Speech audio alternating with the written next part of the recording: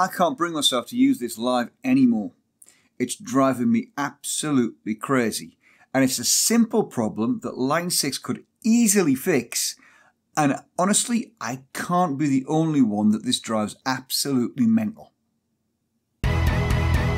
So I do lots of different gigs and I need something that's easy to use.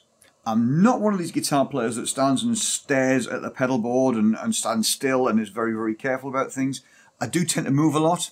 If I'm just playing guitar, I'll move away from my stuff for a solo, I'll run back, hit my pedal board and change back to my rhythm sound.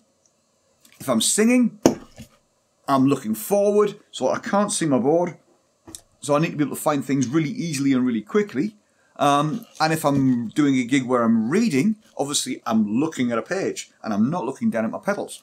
So I need something that I can accurately and quickly change sounds on. Now, the snapshots are great for that because you can do multiple things with one hit. So I'd be delayed. Well, look, I don't need to tell you about snapshots.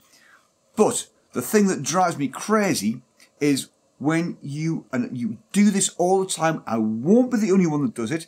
Comment below if it drives you crackers as well. But if you hit 2 buttons at once, which is really easy to do when you're running back to your pedal board, or when you're not looking straight down, and when you've got to do stuff quickly, you hit 2 together and it goes into bank mode. And when it goes into bank mode, it doesn't change your sound. The next step is to pick the right patch that you were on. Well, the chances of remembering that, for me, certainly. And then when you do remember the right patch, it takes you to the first snapshot you've got set up in that patch, which might not necessarily be the one that you want. So by the time you realise what's going on and that your guitar hasn't changed to the right sound, you've looked down to find out why, you've stopped singing, completely thrown. So that's the reason I stopped using it. And line 6, I'm sure, could come up with something really, really, really simple to get us around that. Now, it can't be just me that's driven absolutely crazy by this, but here's what line 6, please.